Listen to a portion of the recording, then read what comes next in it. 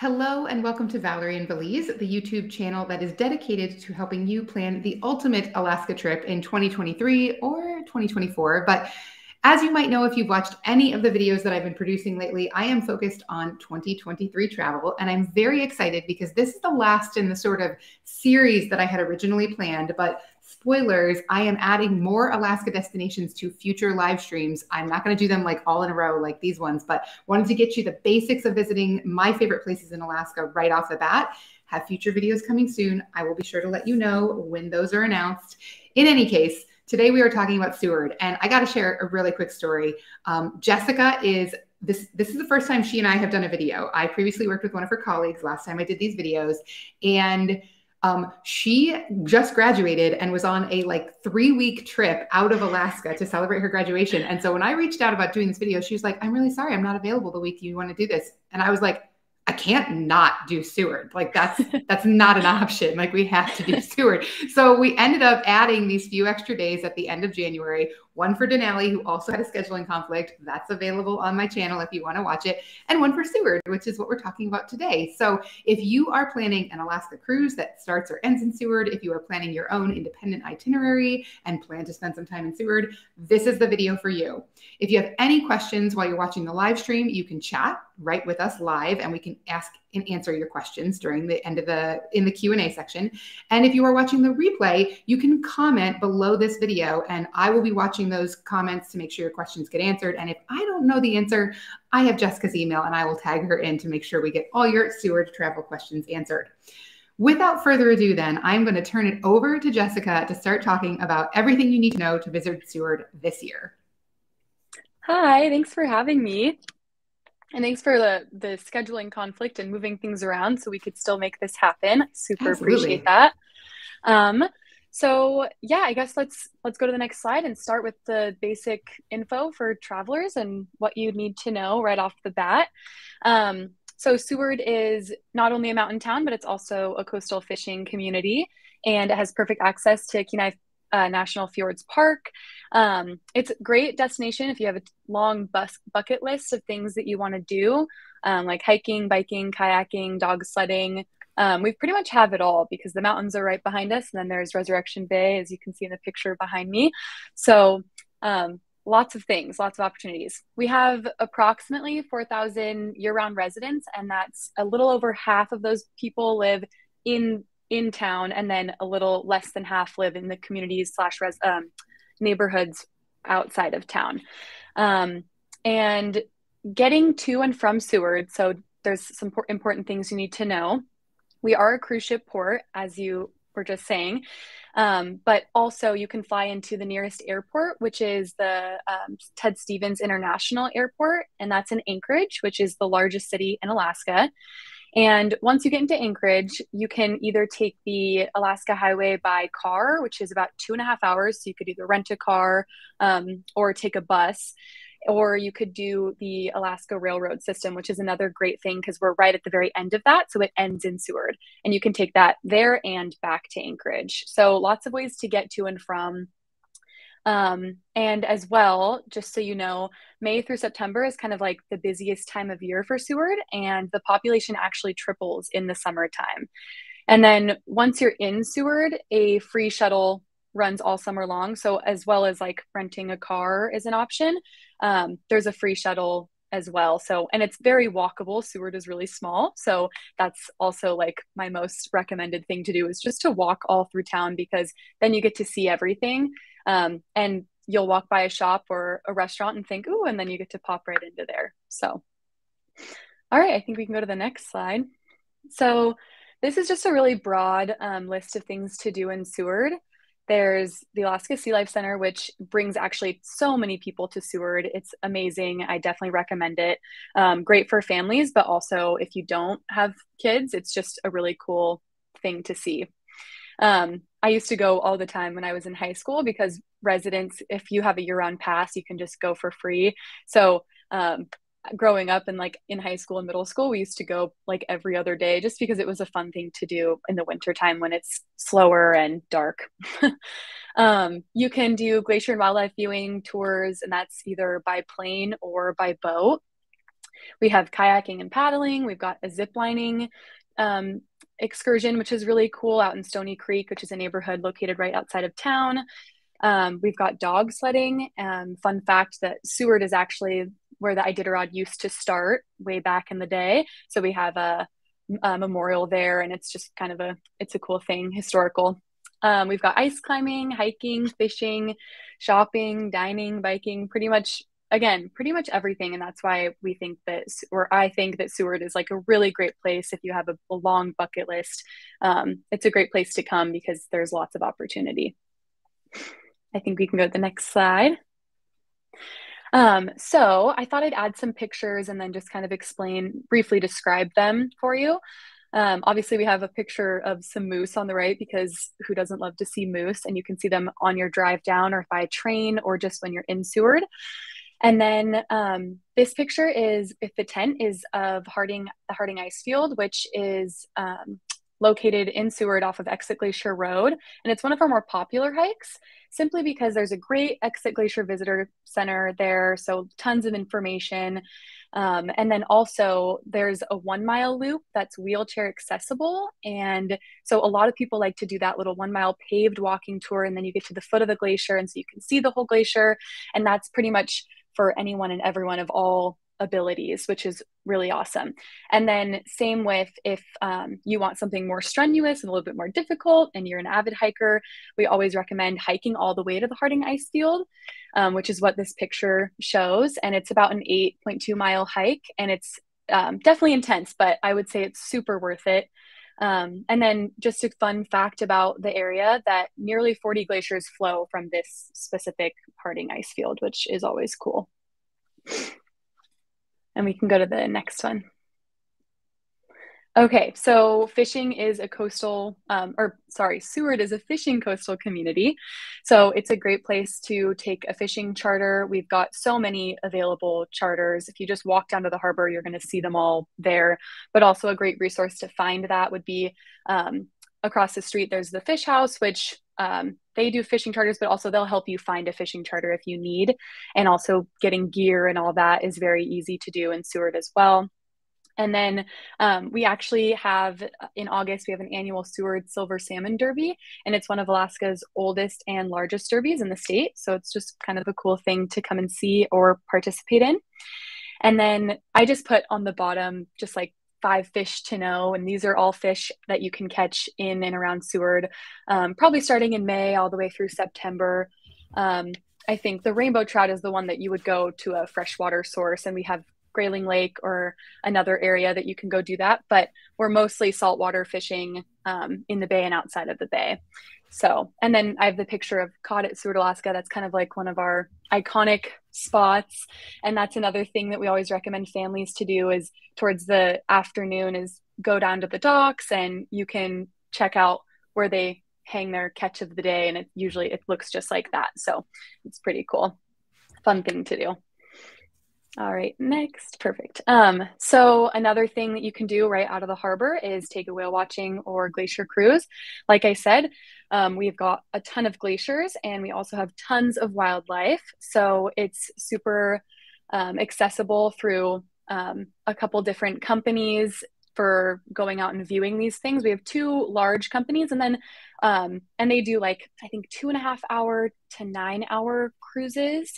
Those are the options for you, and they even take you to an island and you can have lunch, but you'll go to a glacier, or you'll at least try to view a glacier, and then also you'll see orcas and humpback whales and sea otters and Steller sea lions. And then we have over 190 documented bird species. So I love birds, and I always think that that's something that's underrated.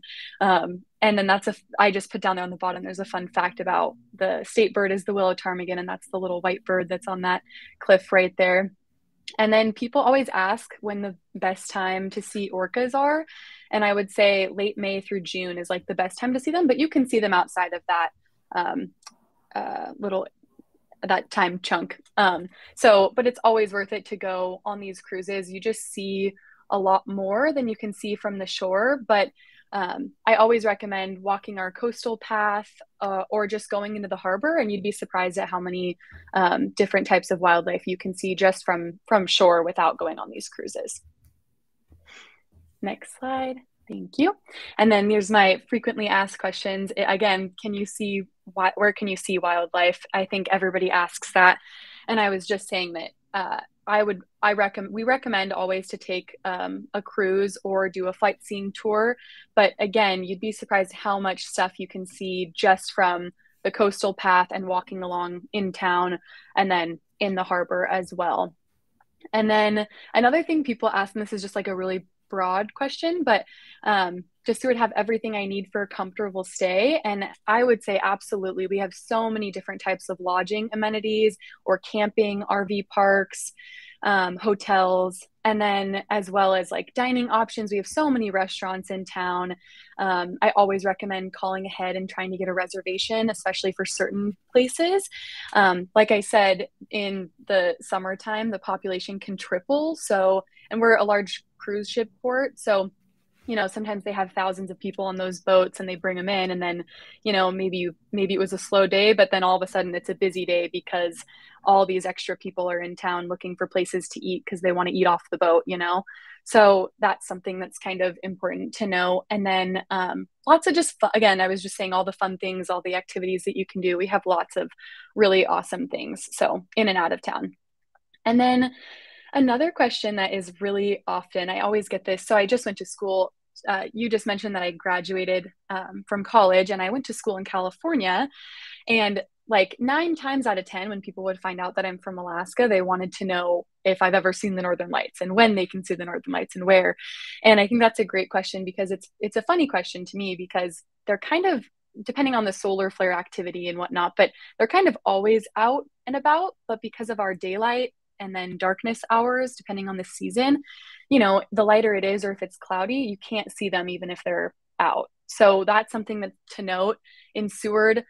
Because of our coastal location, it's cloudy a lot. And so sometimes that can make it challenging to see the Northern Lights in the wintertime.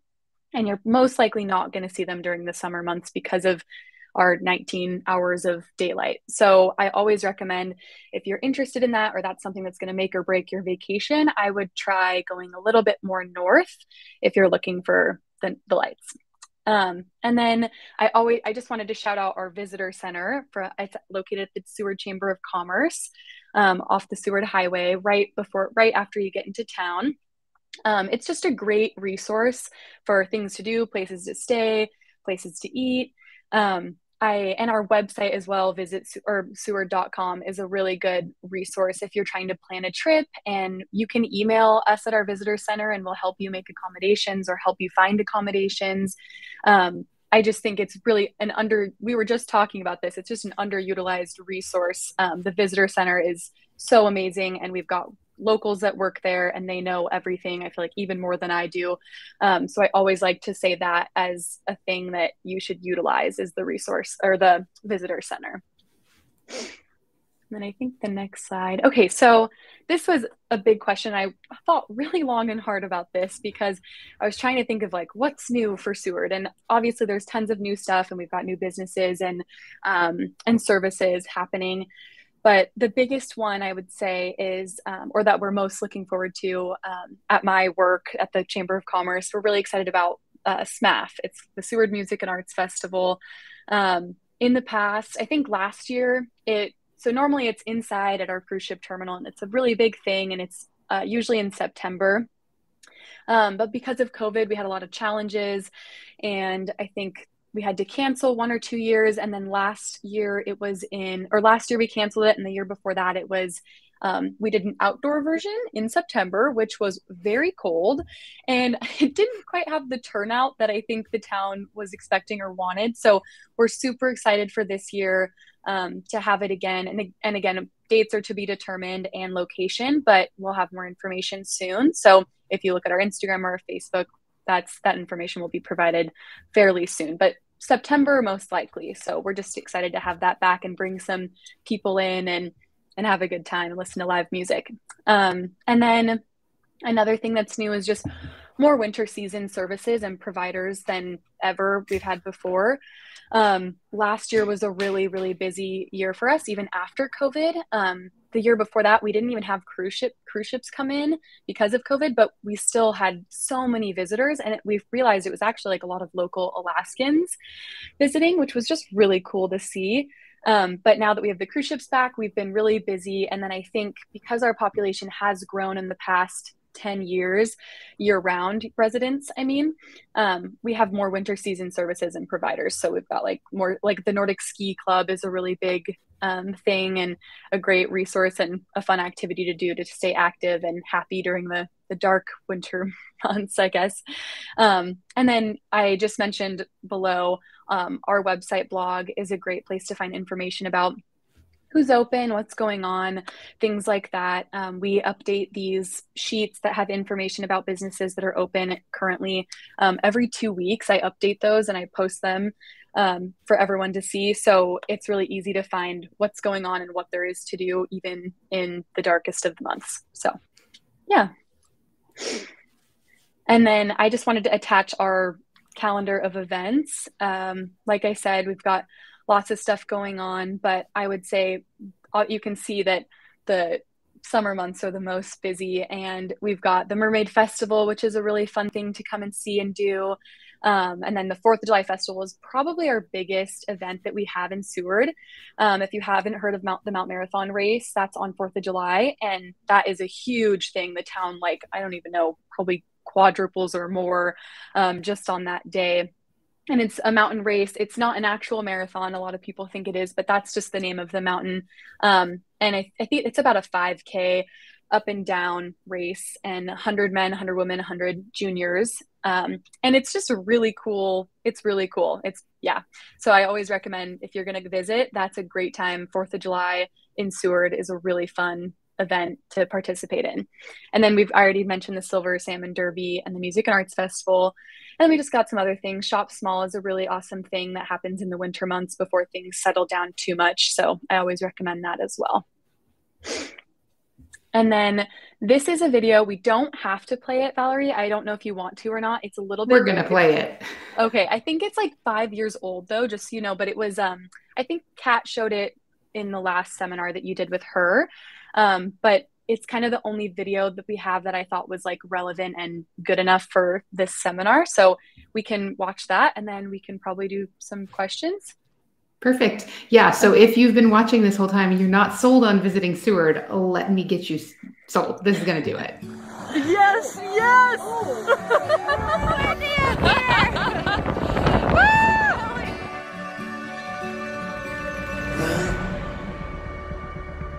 All we have to do is run. We don't have to go alone on this road together.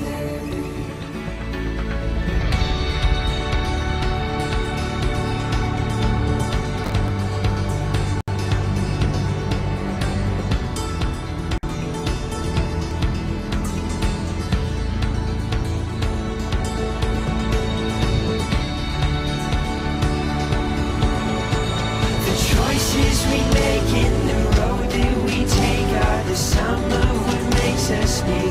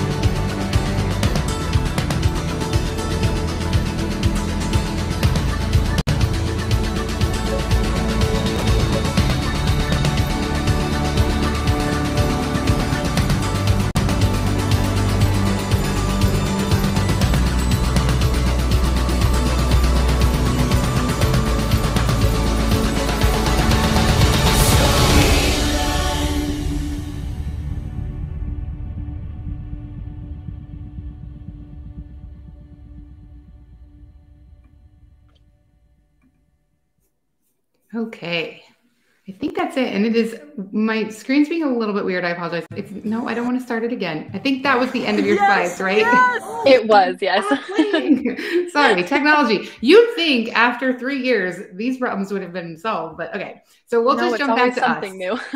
Okay, I perfect. know. Oh my gosh. Okay, so let me close that so it doesn't try and start playing YouTube videos again, even though nobody else can see it. I don't want to get distracted. So thank you. First of all, it is, like I said at the top, you can't, to me, I understand that not everyone's travel plans will take them to Seward, but I can't promote Alaska and not talk about Seward. It's like, it's just such an integral part. And I was thinking while you were talking, I was like, we should do a YouTube video with a bunch of kids who were raised in Alaska, as I was too. I think I said that when I emailed you the first time, of all the weird questions we got when we left to go to school somewhere else, because there are some really good ones, including the Northern Lights. That was one that I definitely think getting asked that question so much as a young person after I left Alaska made me realize how special Alaska was. Totally. I completely agree. I feel like I totally took it for granted. I didn't realize how amazing and awesome that was, or even glaciers and things like that. Like some people go their whole life not seeing a whale breach, or, it's like, I definitely feel very lucky to have grown up in a place like this. So you learned that earlier than I did. So good job. It took me a few more years into my 20s to realize I had grown up in this bucket list place and I wanted to share with everyone, which is why we're here. So let me do another shout out. Thank you. You guys, I would say Seward, and if you're the one doing the work, having that list of winter restaurants and even just all season, the restaurants that are open, what days they're open, their hours, that's the best I've seen in Alaska. And I know it's been a ton of work. And so as someone who likes to point people to resources that will help them, excellent job. Keep up the good work. Thank you. I have to give credit to my coworker, Karen Cooper. She's the Events and Visitor Center Experience Coordinator, and she reaches out to businesses and makes sure that all that information is up to date every 2 weeks. And then I help her compile all that information into posters in a cohesive way that's easy to read and see. And then I post those to social media and to our website blog. And I will say that we have gotten a lot of or thanks on that for doing that, because it is something that people utilize all the time, and especially year round. I mean, in the winter, hours and businesses, they change what they're doing so often, or they have such funky schedules in the wintertime because it's not as busy. It's really hard to keep track of who's open and what there is to do. So we really try to stay ahead of that.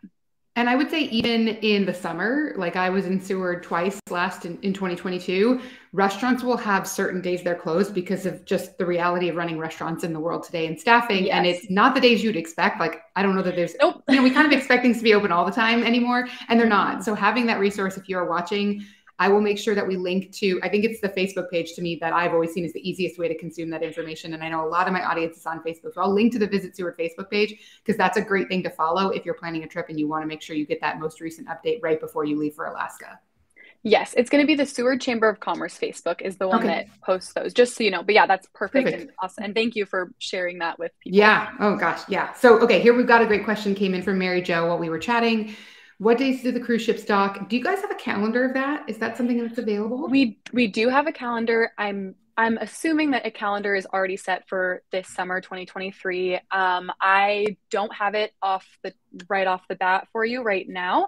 But again, if you call our visitor center, which I have the phone number for, they can send you a copy via email if you're interested, or they can just tell you what days they dock and the schedule as well.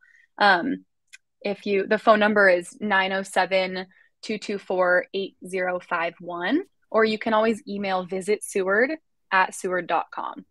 So perfect. Sorry, I don't have the schedule pulled up. No, that's okay. I should have. I honestly thought about that and was like, oh, I bet someone's going to ask what the schedule is. And of course I didn't grab it, and I wish it was easier where you could just say like Tuesday, Thursdays, and weekends or something, but it's not. So these cruise companies, as I'm sure if you're an independent traveler, there are so many companies serving Alaska now, and they all want spots, and so many of them end or begin in Seward. It is like, here's what I'll say for you, Mary Jo.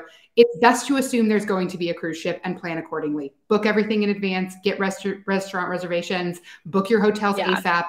I was helping someone try and find hotels in Seward myself, and it's already hard. So if you want to be in Seward, assume you're going to be fighting with the cruise ship passengers for some of those resources. I don't mean fighting. Definitely. I mean, it is. There's only so many spaces to sleep in Seward. So anyway, assume there's going to be one that you can get that information, which is great to know. Yes. Perfect. Okay. So here's one. This is a question I got from someone on one of my first videos, and they wanted to know for everywhere. They want to camp in the Seward area. What are the options? We've got plenty of campgrounds and also RV campgrounds as well. So we have a KOA and then the Seward Waterfront Park. And I think that's by this city. That's my favorite one just because it's literally on the waterfront, right along the coastal path. And you get views behind of the mountains, Mount Marathon, Mount Benson, and then across the way, Mount Alice and Resurrection Bay.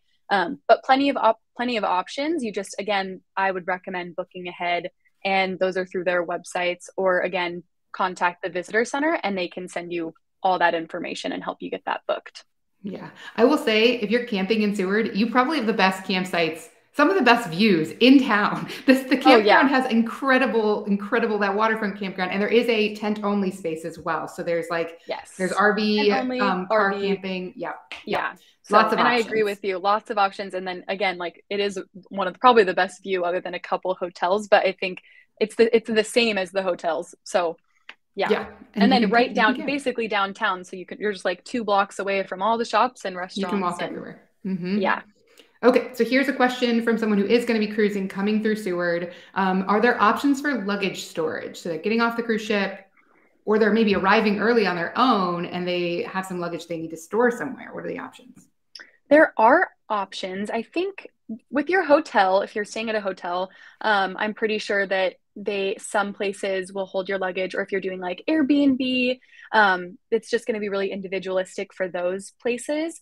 And then I think there is one company that we have. I'm going to try and find it, or I could send it to you after this. I don't know. I forget if we still have it. And this is bad because I should know that question, or the answer to that question. But I'm pretty sure we have one place that does specifically just luggage storage, and it's going to be in downtown Seward, right on the main strip, near the Sea Life Center. I can text my coworker and find out the name of it really quick while you're doing chatting. That. And I will say, for Trisha, for your question, the thing that I found, and I can't speak to, so back up a little bit.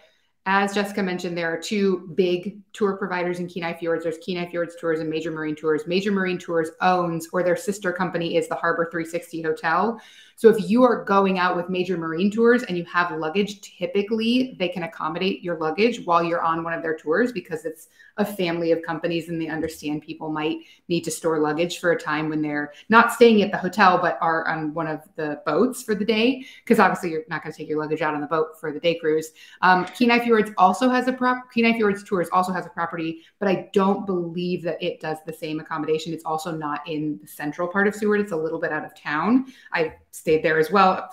I've been to so many places in Seward. So I would say, kind of check with a hotel if you're staying in a hotel, or your accommodation, see what your options are. I know the Alaska Railroad also does some luggage accommodation if you're riding down or leaving via train. So worth checking. And then if you're doing a cruise, depending on your transfer options, they typically can help with that. So if you have a cruise company, reach out to either your cruise specialist or the cruise company directly and ask them, because especially for cruise folks, that's a known thing that they help with.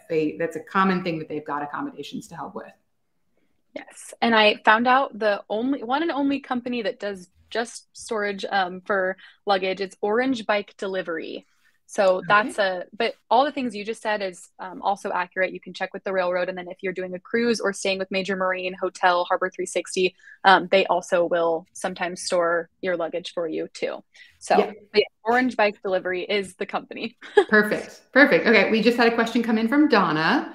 So let's talk about hiking trails accessible from town. Mount Marathon is one, and the Mount Marathon race is literally a run up and down a mountain, for the record. You should look into it. Even if you're not going to be there, it's a crazy Alaskan thing. It's just a cool thing to watch, even if you're watching it on YouTube or whatever. It's such a cool thing. The people that do that are so incredible.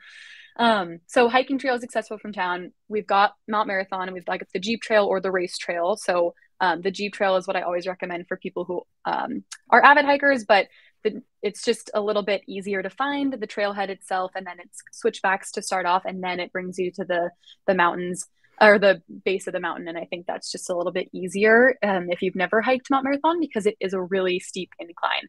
And then we have Two Lakes, which are in second loop. It's Two Lakes, second loop. There's a little, it's a really, really beginner's loop hike behind the lagoon, right in the middle of town between the harbor and downtown Seward.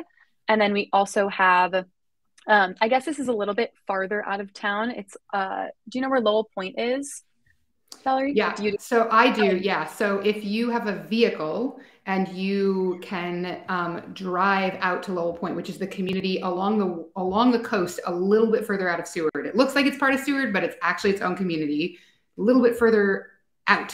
It seems like Seward's the end of the road, but it's not. Yes. So my personal favorite hike, and again, it's out in Tonsina, it's out by Lowell Point. It's called Tonsina Point hike. And that one is, I think it's a moderate hike. So you could be a medium level hiker and it's not too bad. And it brings you all the way out. You cross a river and it brings you out to the bay, but on the opposite side of, not the opposite side, but on the farther side of Seward. And that's just one of my favorite ones because you see a lot of different things and you walk through like a beautiful fairy forest, and then you cross a river, and then you're on like a black sand beach. So that's one of my favorite ones. Yeah, I will say you can also kayak out to that part of Resurrection Bay. So some of the kayak providers do a kayak out to Tonsina, and then you can walk on the beach as well, which is what I've done. If you've seen pictures of me in a kayak skirt dancing, which I use a lot in social media, that's where we are. I haven't done that yet, and it's on my bucket list of things to do. Even living in Alaska, you still have an Alaska bucket list. Yeah. All right. So here's a question came in from David. The shuttle to Exit Glacier. This is always something I get questions about. So I'd be curious if you can give a little information and then point people to the right resource. Yeah. So let me pull something up really quick. Sorry. I just want to make sure I answer this like clearly and concisely, unlike the last one that I just answered. Yeah. So just while she's preparing that, the Exit Glacier is the one glacier in Kenai Fjords National Park that can be reached by vehicle, which is to say it's down a road. You have to drive a little bit out of Seward to get to this visitor center and the glacier access and the Harding Icefield Trail that Jessica was talking about. But if you don't have a car, there is a shuttle, which is what this question is referring to. Yes. So I always refer people to their website, exitglaciershuttle.com. And that you can book your tickets right on there, and they have their schedule. They don't have an updated schedule for 2023. It looks like it's just 2022. But you can do a round trip ticket or just a one-way ticket. And then they also have a tab for offering like guided walks of the park and tours and such like that. But it takes you out to right to their parking lot where their visitor center is. And I want to say that it picks you up at our visitor center. But yes, it does. So it takes people to and from our visitor center and out there. And yeah, I think it's like a 12-mile road, Exit Glacier Road. Of course, the road has another name. It's like Herman something. I don't think I knew that. Exactly. Nobody calls it that. So I always forget the official road. But if you say Exit Glacier Road, everyone's going to know. So I would suggest calling their visitor center or going on their website. Again, exitglaciershuttle.com. Perfect. Yeah. Okay, here's one that got submitted in advance. What are the options for a half-day fishing charter? And I know you had 5 different fish, 5 common fish, and one of them was freshwater. So it sounds like there's probably some options. Yeah, so that's kind of, I feel like that's always a tricky question, the fishing charter question or the half day portion of that, because most fishing charters, to my knowledge, go out for a full day or a full day, you know, it's like really early in the morning and then you get back by 2 or 3 in the afternoon, but you're starting at like 6 a.m. And to me, that's like a pretty much your whole day. But we've got tons of different charter companies, and I would look at our Seward.com website to find those, or if you just Google Seward fishing charter companies, they're going to pop up for you. But I would say getting in contact with one of them for more specific information about how long a tour is. And it also depends because, you know, some of these boats only take 6 people and some take more people than that. So calling ahead and finding out the logistics, because if you are booking a private charter tour, then maybe they will be interested in only doing a couple of hours versus their normal full tour that they normally do. But I would say calling and asking them for more specific information is probably the best answer that I can give. And I hope that somewhat answers the question. Yeah, I'll be more direct, Charlie, if you're tuned in or if you watch the replay. Half-day fishing charters are really hard to come by. Like this is the less diplomatic answer because I am not a member of the Seward Chamber of Commerce. It is basically if you want to do deep sea saltwater fishing, you have to get a certain distance out to get to where the good fish are going to be, right? You can't just cast a line and catch a halibut. You got to go a little way. So it takes the time to get out there. And then if you want to do freshwater fishing, like salmon that have come in or trout, like Jessica mentioned, you're going to be transferring back inland. And again, that's going to take some travel time. So that's typically why you're seeing either super early starts that end by 3 o'clock and it's really a full day and or just not a lot of half days. In fact, I used to have one I recommended. And as far as I can tell, the operator doesn't even offer it anymore, probably because it's just not enough time. It's really exactly. It's an unfortunate reality. And, we gotta work with what Alaska gives us. Yes, well said. But also I will mention there is shore fishing. You can fish right off the shore. So I always recommend that too. If you're crunched for time or if you're worried about it or anything like that, then you can just grab your fishing license online or at the fish house, and then you can just pop down to the shore and cast your line. Perfect. Okay, here's one more question and then we can wrap it up to keep awareness of your time. So this is one that came in about where to eat. And I know as a member of the Chamber of Commerce, you're not allowed to have favorites, but you got to have a favorite. So it's up to you how you answer this. And then I will give my favorite so that this person gets at least one favorite answer. Okay, I'm excited to see if ours match up at all or not. And this is a really hard one for me because I would say my favorite like dinner place, which is extremely hard to get a reservation for, or you like don't even think about being able to just walk in. But it's always worth calling ahead, of course. But it's really tricky to get a spot there to eat, and it's the Cookery in Seward. It's just I just think it's very unique. They change their menu all the time. It's smaller portions. And I just think it's really delicious. And the chef, Kevin Lane, is just a really awesome guy, and his wife, Stacy. They're just really cool people. They're locals. They've been around forever. And they employ locals. And again, their menu is awesome. And I love that it changes. And it's just not like anywhere else in Seward, I would say. It's very unique, which is something that I personally really like. And then it's really hard, but I actually didn't get to eat there last summer because they were so busy and I was so busy. So like our schedules just did not line up. So I ended up eating at Zudi's a lot last summer. I love their sandwiches there. And that's right in the little old railroad depot next to the Sea Life Center. If you're looking for a lunch. So that's my favorite like lunch spot. Perfect. Yeah.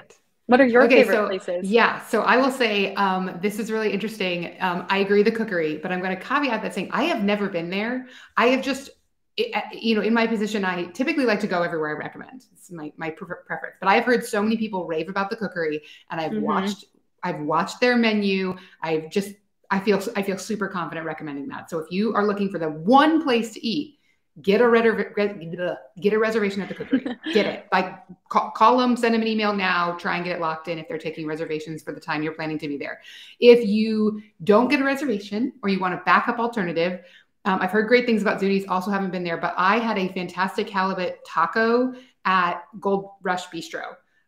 It was not where I originally intended to go. I was intending to go somewhere else that had some kind of weird service stuff. And admittedly, it was during the pandemic. So service was tricky for everyone with staffing, but I ended up having great tacos there. And I've heard there's some other great tacos in town. So if you like fish tacos, that's a really fun option. And then I would say if you're a beer person, the Seward Brewing Company has really creative beers. Like their beers are not going to taste like what you're expecting for the type of beer that they call it. It is the type they're calling it. They just do some really creative things. So if you like to try craft beers, they have cool flight things and you can do that. And then lastly, I have a whole list. I just wrote an article about this recently. I know. It's so hard to decide. I know. I don't have to choose.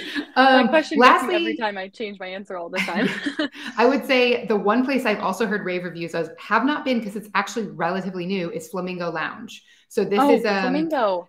Yep. Yes. It was previously under another name owned by a longtime Alaska Seward resident, much beloved place, much beloved watering hole. It closed, and a couple that's from the area purchased it and revitalized it under a new name. And I've heard nothing but great things about it. And it looks really, really cool. So if you are into craft cocktails or kind of smaller plate bites, they do food. That is on my hit list. Like, I will be at the Cookery, followed by Flamingo Lounge, and Jessica will be with me next time I'm in Seward. Yeah.